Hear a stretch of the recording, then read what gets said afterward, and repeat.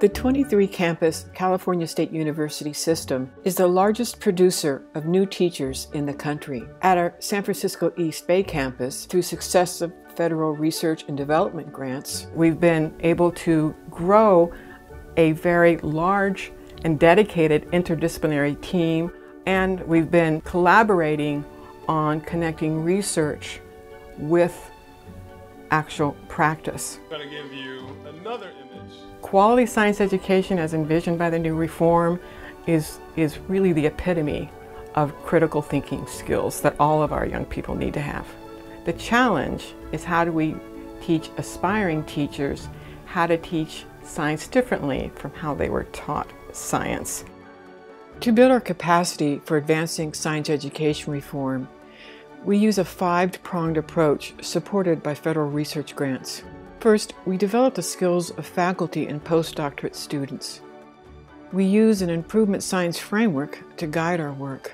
We focus on strengthening three-dimensional science teaching along our teaching pathways. We engage over a dozen undergraduate students each year in interdisciplinary science education research. Finally, we've developed a growing national improvement network of researchers and practitioners working as a collective force for continuous improvement and dissemination.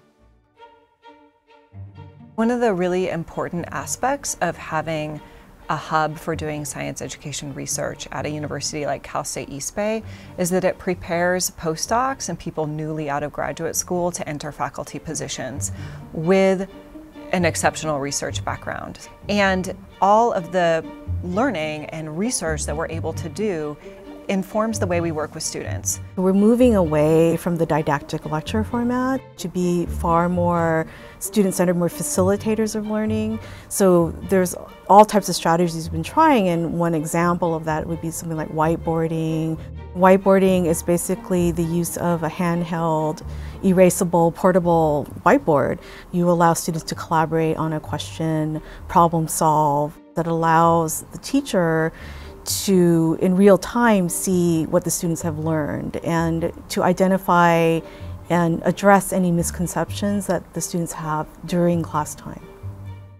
With the improvement science approach, our goal is to identify and improve teaching practice, whether it's a faculty classroom or whether it's a K-12 teacher's classroom. The practitioners, they are co-researchers in the design and the development of the intervention that we're studying. So it's a very different relationship than what you typically see in a traditional research.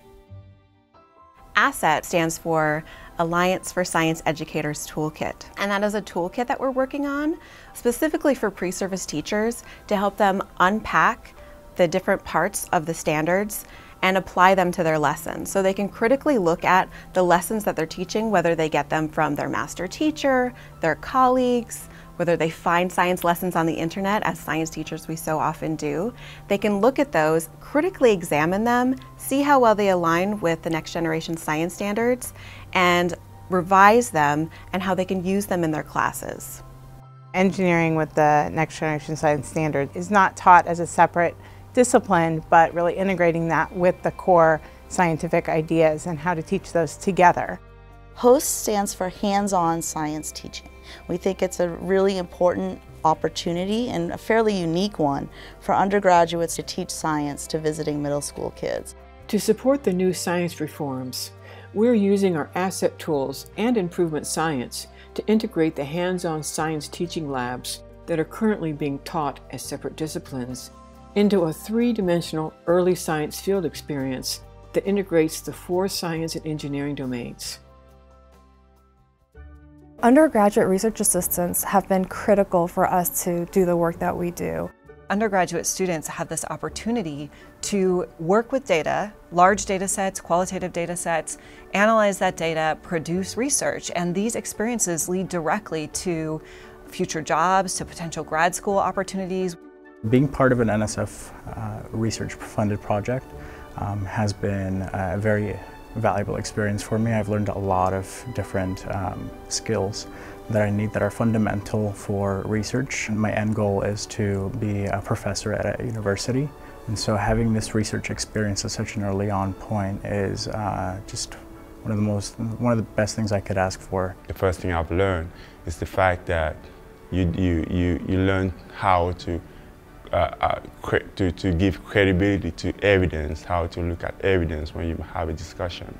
I've gained a lot of experience in taking some of the concepts I learned in my courses and applying them to research.